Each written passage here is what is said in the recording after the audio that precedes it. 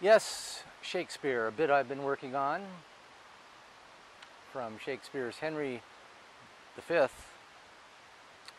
Act 4, Scene 3, St. Crispin's Day speech, which I've been practicing, I don't know, a few weeks, 2 or 3 weeks.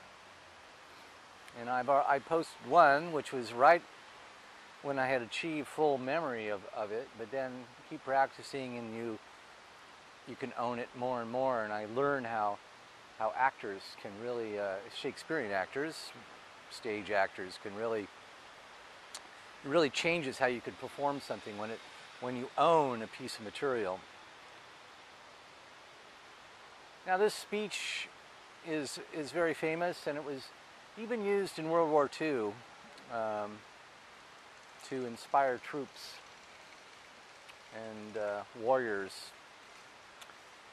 And basically, it's Henry V speaking to his cousin Westmoreland, who is talking about that they could have more, that he wished they could have more men to help fight because they were outnumbered in this fight, the English against the French. This is a historical play.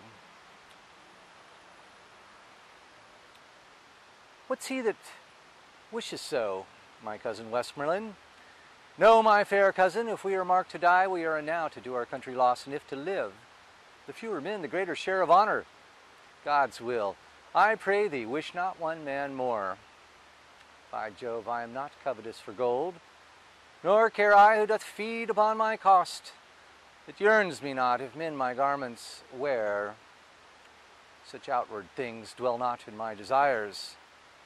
But if it be a sin to covet honor, I am the most offending soul alive. No faith, my coz, wish not a man from England God's peace. I would not lose so great an honor as one man more, methinks, would share for me for the best hope I have. Oh, do not wish one more. Rather proclaim it, Westmoreland, through my host, that he which hath no stomach to this fight, let him depart. His passport shall be made, and crowns for convoy put into his purse. We would not die in that man's company.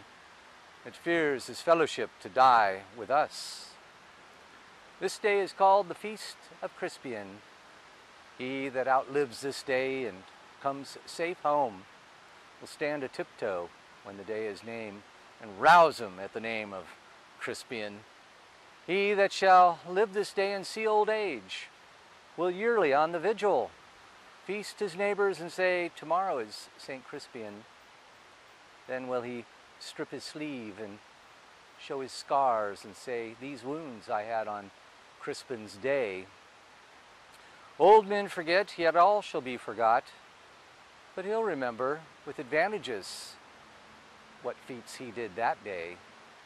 Then shall our names, familiar in his mouth as household words, Harry the King, Bedford and Exeter, Warwick and Talbot, Salisbury and Gloucester, be in their flowing cups freshly remembered. This story shall the good man tell his son, and Crispin Crispian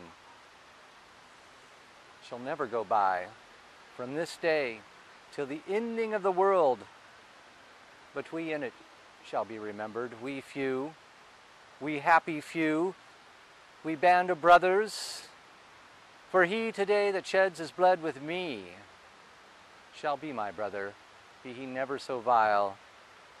This day shall gentle his condition, and gentlemen in England, now abed, shall think themselves accursed they were not here, and hold their manhoods cheap, whiles any speaks that fought with us upon St. Crispin's Day.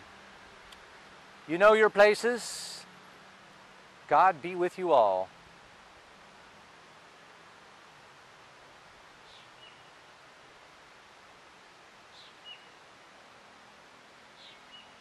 Good one, I think. Pretty good.